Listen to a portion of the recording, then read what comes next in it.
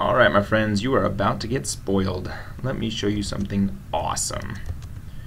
Okay, so you know how when you're doing an EFA and you end up with a pattern matrix that's pretty clean, and then you want to move it over to a CFA, you got to build a model like this, and it's a real pain in the patootie.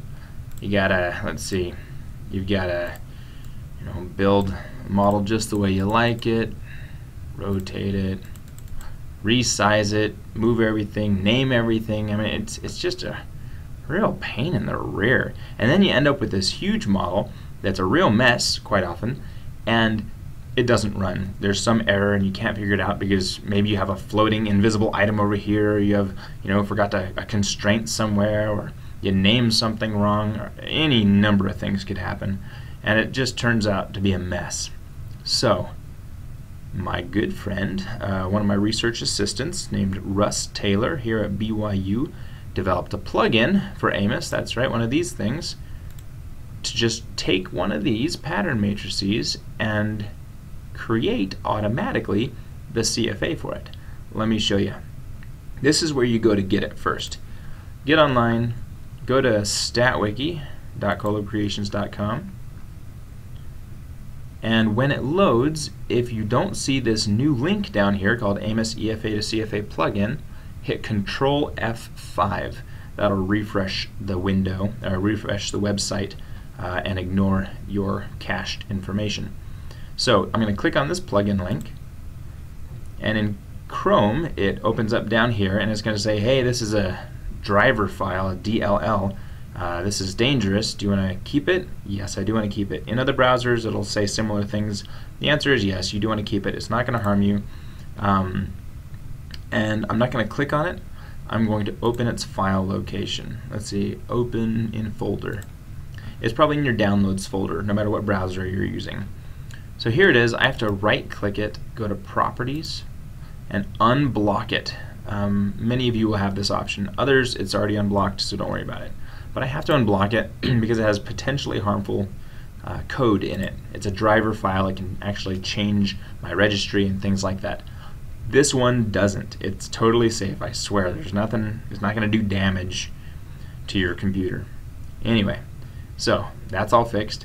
Now what we need to do is put it in the right folder. So I'm going to type in Amos and right click this here and go to its file location, and then go to plugins, and I realize I'm going fast, but that's why it's in video, so you can pause and rewind. And then in the plugins folder I'm going to drop that driver. So this is with all the other plugins. And then I'm going to close and reopen Amos. Close. No, I don't want to save. Reopen.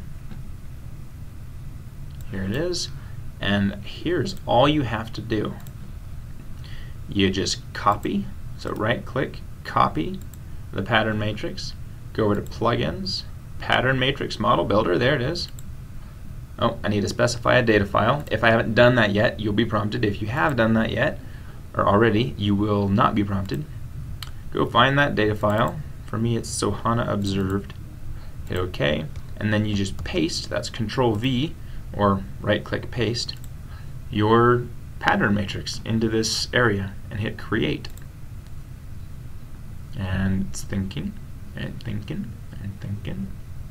And there we go. It creates it for you and makes it all symmetric and aligned and gorgeous. It won't name these for you except numerically, so you have to go back and name those, but that's a small price to pay for all that.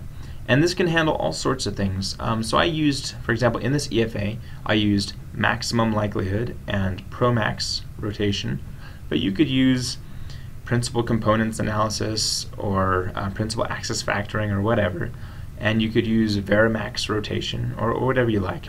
Be warned though, if you use something other than Promax rotation, you might not end up with a pattern matrix. You'll end up with something like a rotated factor matrix. This works too, so it's not a problem. You can also test really, really big models. Let me show you. Let me just save this one as YouTube test demo.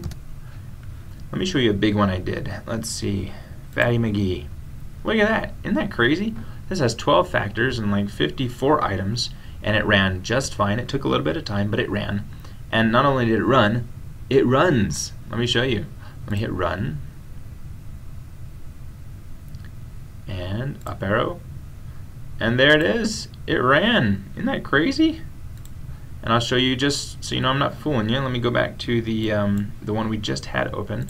File, recent YouTube test demo. This is the one we just had open. Let me go ahead and look for standardized estimates and run it. Up arrow, and there you go. It runs just fine. Isn't that awesome? So thank you, Russ Taylor, for making that. That should save a lot of people a lot of time. You're awesome.